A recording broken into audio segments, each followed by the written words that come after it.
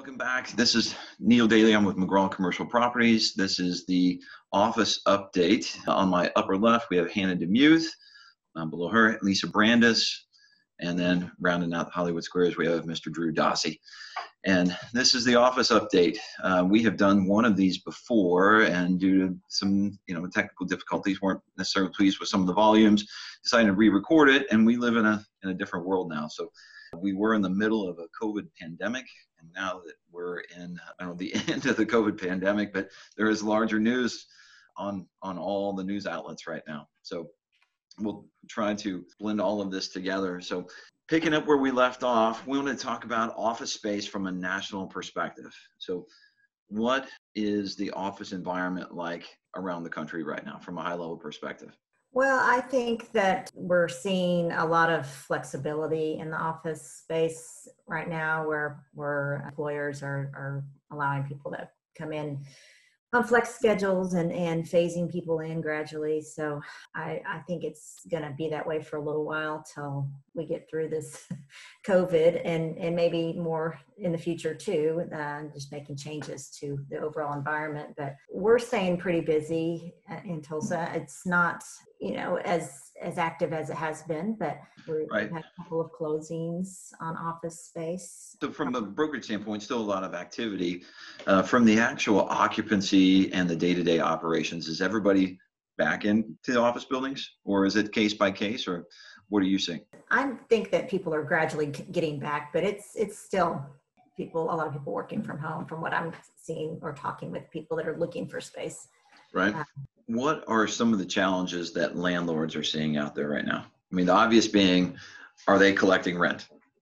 That's you as a landlord, that's an investment property. And that's if you're a landlord watching this, that's what I want to be updated on. I want to know who's paying rent, who's not paying rent.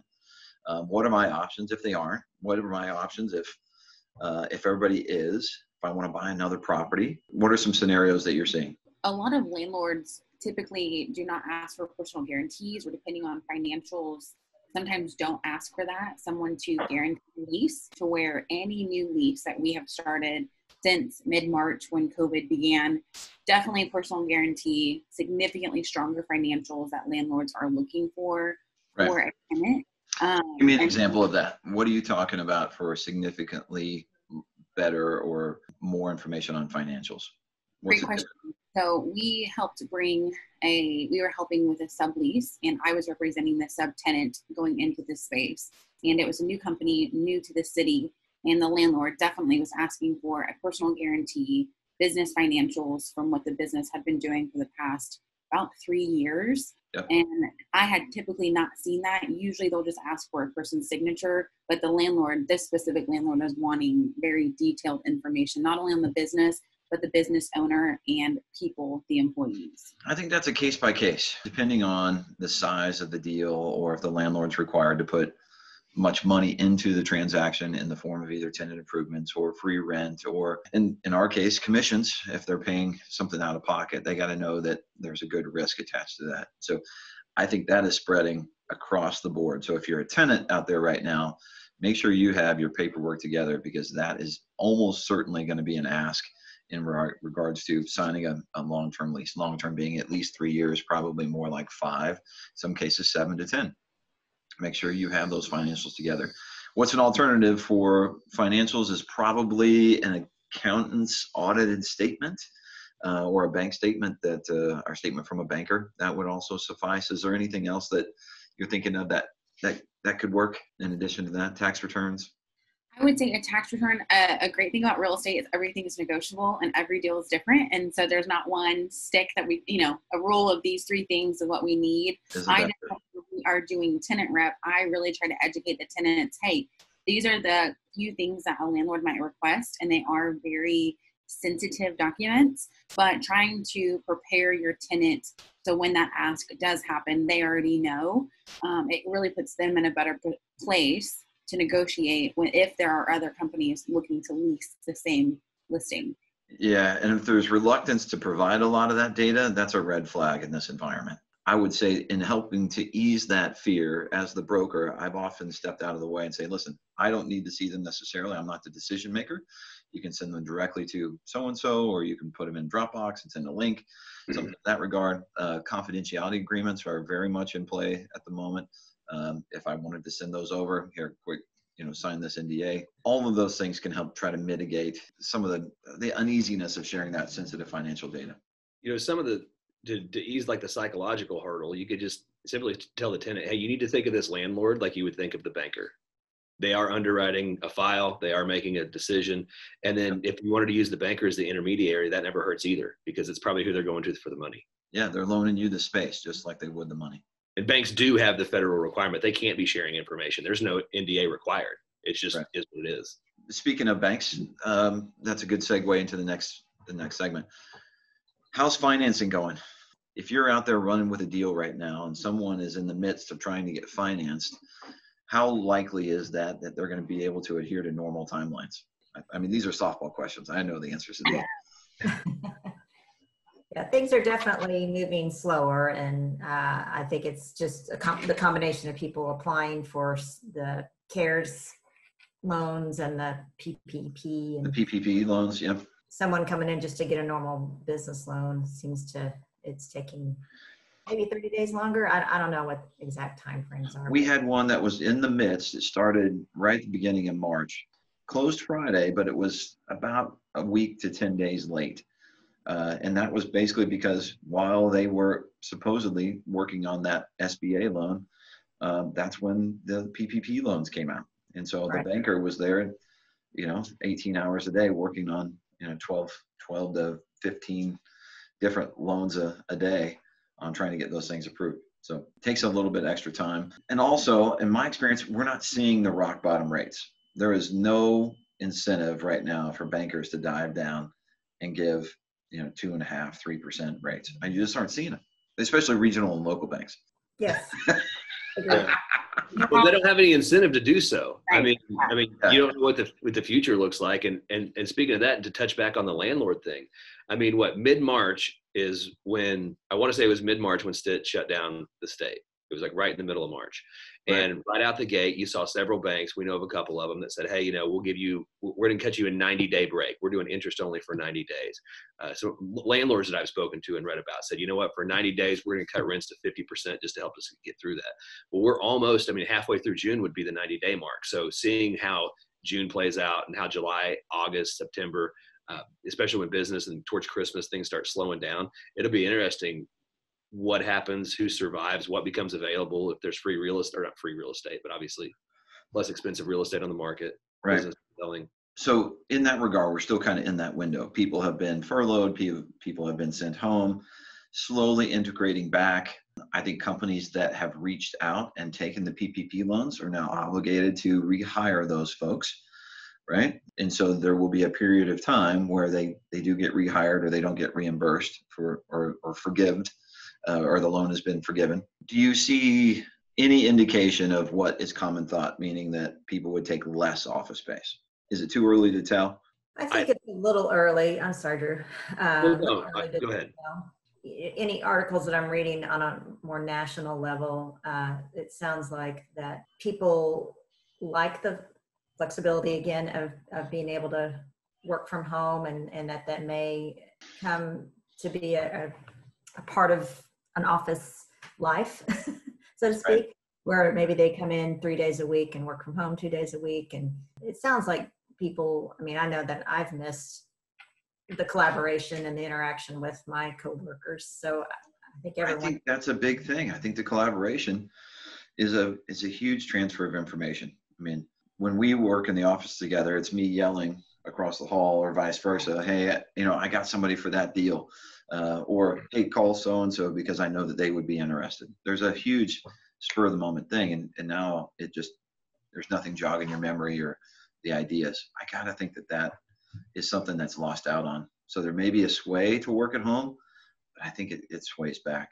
It was interesting that we've all seen it, the articles and the conversations that go both ways. Either office space is going to get smaller because more people are working from home or rotating in and out, or right, that it's going to get bigger because they need more space. Something interesting I was reading, I can't remember, it was an article or a conversation in a podcast. It was one or the other, but it was that neither. Neither of those things is going to happen.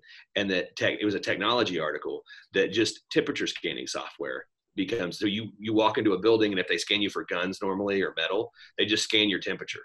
So as everybody walks into the big office building that's 30 stories high, and they're all going their own different ways, as you walk into the building, everybody's temperature is getting scanned. And if you beep, you go off to the left, you have to go home. And it was just as simple as that. Everything stays the same. And then temperature scanning technology gets implemented in every building. Every building. That's interesting, because that's not just with COVID, that's with the flu, and that's how the flu spreads around. And so maybe that's a way to prevent a lot of communicable virus airborne illnesses. Maybe that's a good thing, right? Everybody, you're only healthy people in the office, and combine that with some HEPA filters, and we're going to be fantastic. Back in the game, baby. Right. That's a property management thing. So still on a nationwide level, have you seen building owners implementing new either temperature scanners? I'm not seeing any yet. Certainly a plethora of hand sanitizing stations. I've seen them everywhere, at the brewery, at the elevator, all sorts of stuff. Have you seen anything unique? To the point of temperature scanning, yeah. It's a state law. I went to go get my haircut, obviously a little bit too long ago, but it was the first one I'd had a month or two. And they're required by state law to scan you when you walk in the door. And as soon as you walk in the door, you have to go wash your hands. You've had a haircut since then, it's obvious. But it's odd that that's a state mandated law that you have to get your temperature scanned when you walk in the door to get your haircut. Right. I could see that happening in other industries. Yeah, happened to me. It was a manual deal. And now they have the kind that they're touchless, right? You can just walk up to somebody and do that. So interesting. I think that there's going to be more visibility of cleaning people during the day, day porters, things like that in an office building that normally you don't see until the nighttime. But now it's going to be more of a positive, something where people see those cleaning crew walking around, wiping things down. I was reading something about touchless commands for the elevators, so you don't have to push the buttons, and right. things like that could come into play.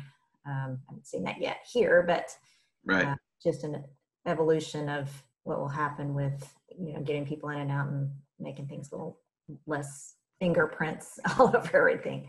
So probably an increased common area charge or a maintenance charge if you're in an office building. So your triple nets or your CAM expenses go up a little bit. Your property management prices go up because now you have a little more staff. You have a lot more necessary supplies to stock. So it becomes a little bit more expensive. Either the tenants absorb that or the landlord absorbs that.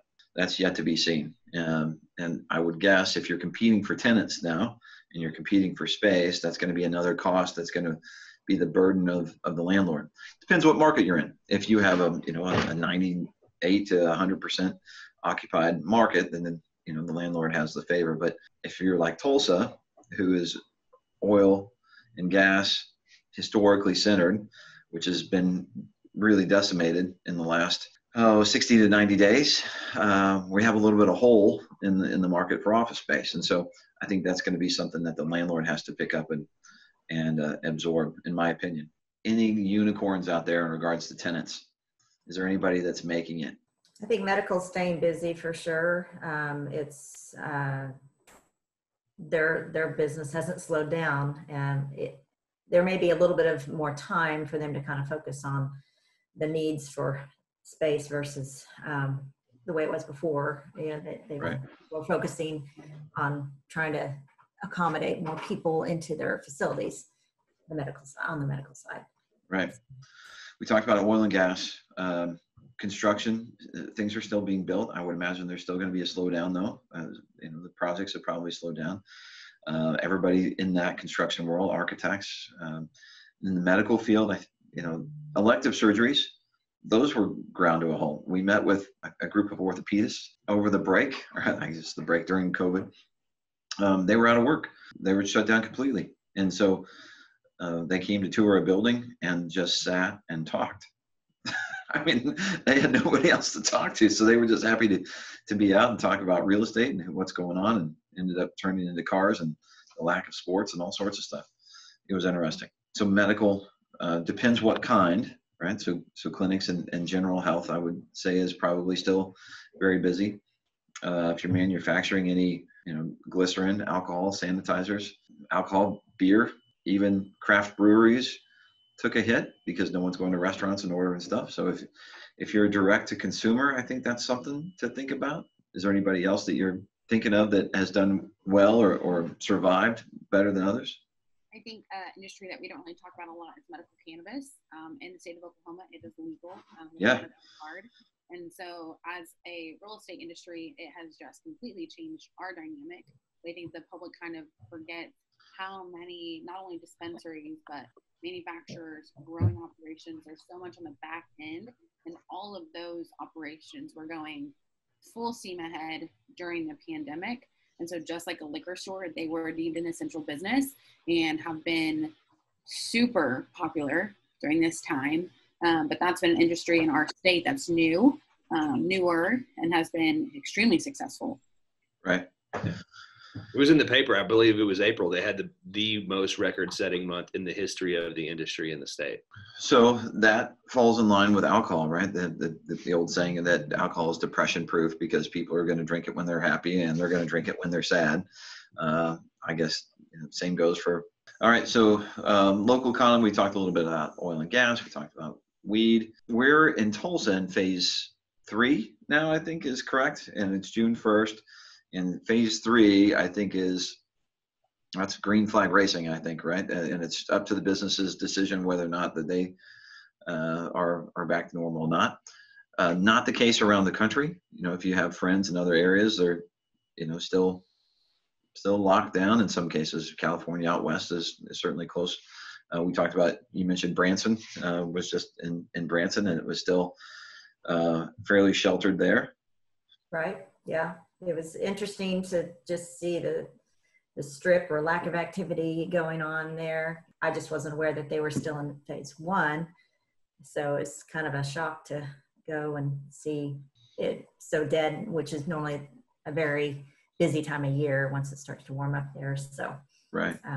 Neil, and asset class that we haven't talked about yet, that it's funny, of course, this makes sense to me just because of where I am in life, but childcare.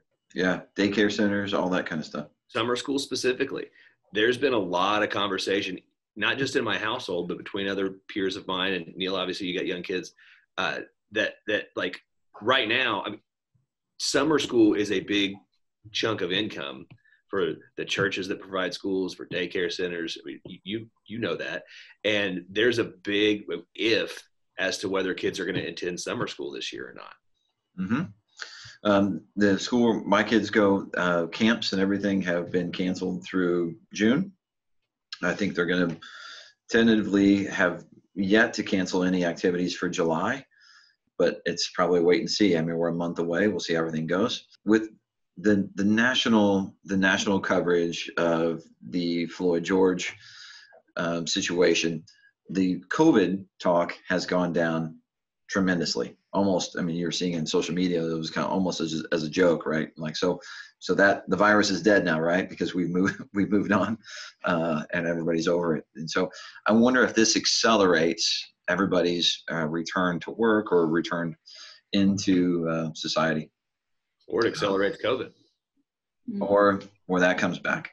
It's such an interesting time to kind of figure this out. There's certainly an important stance to stay away from the virus and maintain the safety of everybody, but getting everybody back to work at what point is a socially acceptable level of risk?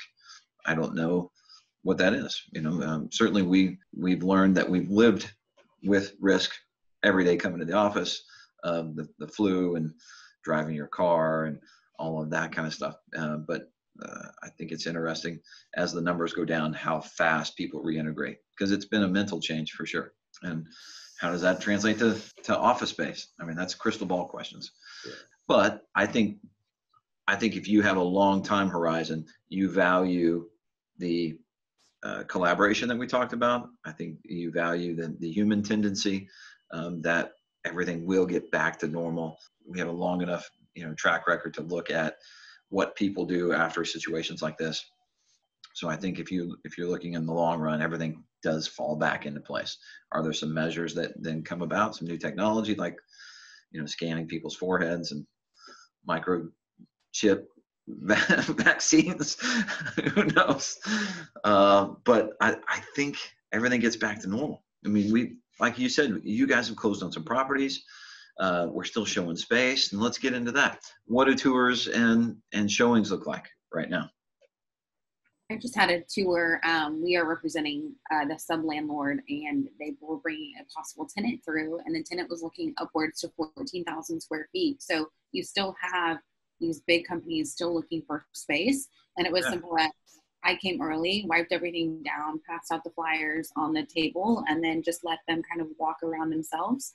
We all had masks on, and like you said, Germex was our friend, the beginning and the end. So there are still deals being done. You just tapping elbows instead of shaking hands, if at all. And that seems to be the nice thing is we are all going through this together. And so when you show up to a tour, we're all trying to be preventative together, which is kind of a nice twist on an unfortunate event. There has been a collective kind of bringing everybody together, as they're almost kind of a campy type feel.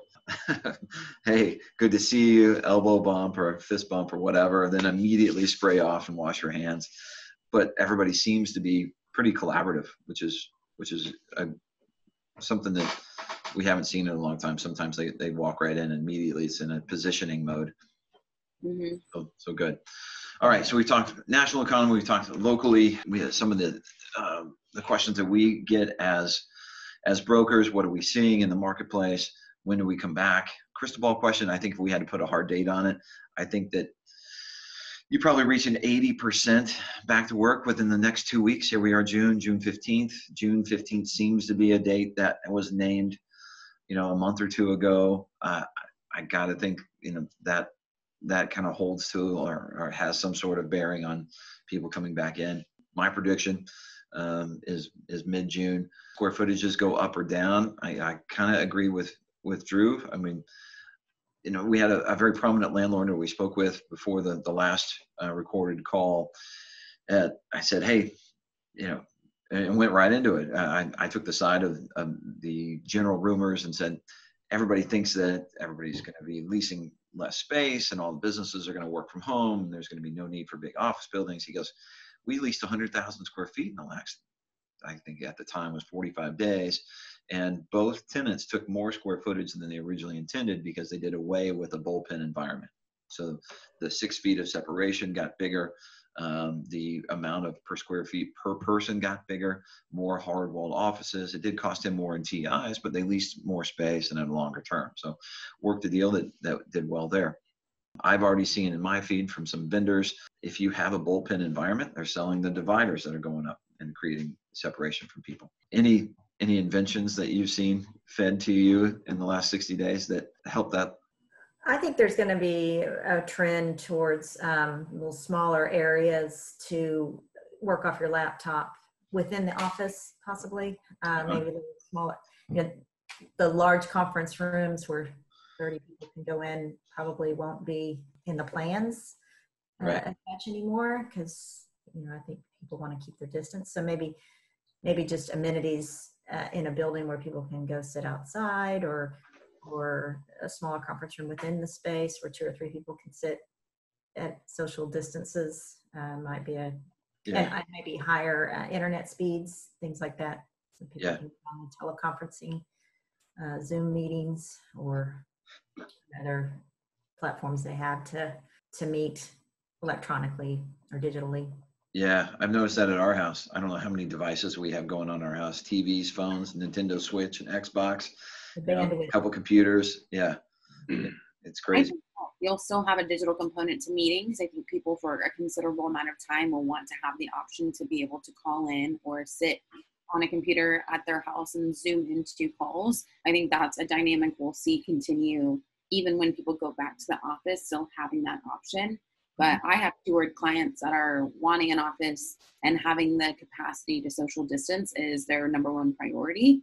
And that's brand new. We hadn't heard that before. We were going to the more open concept offices, and now hard walls are coming back into style. They're making their circle back around. And I think we'll see that for a considerable future, at least through 2020. Yep, I would agree. I use the example, do you remember when gym memberships it was a huge, like Ballyhoo Fitness was the big thing in probably the 80s. And then there was a surge to go very small one-on-one individual boutique gyms. And then you had kind of the resurgence back in. Gold's Gym came back out. Then you had Planet Fitness come back out. Then you had Lifetime Fitness is now, it's way bigger than Valley used to be. So I wonder, in office space where we have all the way down to the WeWork environment with no walls, everybody sits out in the open, to very quickly, I need more separation. So those are either dividers or hard-walled offices. So swinging back and forth. That's a very quick trend. And it depends on the type of business, I suppose. Okay, so we've talked about the national economy, local economy, tours and marketing, social media. This is a prime example of doing a Zoom meeting and broadcasting that. I've mentioned before that we've made some Amazon purchases over this 60 days, and we've got some cameras and video equipment that didn't have earlier. So do you see the rise of video tours being more prominent? Maybe on the front end, but I just feel like, and I've always felt like this, that you can't experience a property. I mean, you can't smell a video tour. I mean, you can't see what the neighbors are look like. You can't walk in there. It's really hard. It's such a sixth sense, or it's like the full sensory experience to go tour a property, and you can't get that in a two-dimensional world. I look at our sister company, which is the residential side here at McGraw Realtors. Almost every listing has got some sort of video tour and aerials and tour. I'm not going to go take a look at a property unless I've already perused it. That'll get them in it. Yeah. The pictures in the video tour get your attention to get you to go there. Yeah. I don't think we lease space off of just the video tour, or sell space for that matter. Well, and I'm seeing requests for the floor plans with measurements a lot more now. Yeah. So people can see what the layout really is versus just a plain floor plan. So, if it's a national tenant that doesn't want to come tour till they know for sure, they want to drill down into the size of the spaces, the size of the offices, everything that's there before they get out. The tough part is that becomes expensive. I mean, to market the property or for the seller of the property. I mean, it wouldn't hurt if you own a property for 10 or 15 years that you have the floor plan. Most of them don't. I could see that being something that people need to have handy. Yeah, and knowing the resources to call if you need one of those. So there are space planners out there, and we certainly work with architectural groups. This will be a shameless plug, but if anybody is watching this and they say, you know what, I probably need to get my property measured, who do I call? Let us know. Each one of us on here knows a contact that we can reach out to at either an architectural firm or they do it themselves. Lastly, I think Tour Factory, which is a company that the residential side uses quite a bit, uses the Matterport camera, which I think has that space lasering technology to be able to kick that out as well. The least expensive and probably most, I'd say, subjectively effective way and right way is just to call an appraiser. An appraisal will probably do a floor plan space for a couple $100. Yeah. So a couple different options. You can do the architectural route. You can do a laser image or work with the appraiser. Certainly look online. You can find some measurements that the assessor has probably already done on the space. So that's a free capability in that regard. So, okay. Well, I think we've taken up a lot of time. We briefly covered each one of these things. If anybody out here is having some questions about something we didn't cover, anything that they would like to know more information about, Hannah, Lisa, Drew, myself, please reach out to us. The phone number is 918-388-9588. It's the main line. You'll get to talk to Nadia. Send us an email. I think it's info@mcgrawcp.com, or you can call us directly and we can get that to you. www.mcgrawcp.com. That's MCGRAWCP.com. You can check out some of our existing listings and profiles and certainly links for contact information there. So, all right, everybody, thank you very much for your time. We'll get this blasted out and maybe generate some questions from some folks and hopefully do them a service. So I appreciate it. Thanks, everybody. Have a great day. Thank you.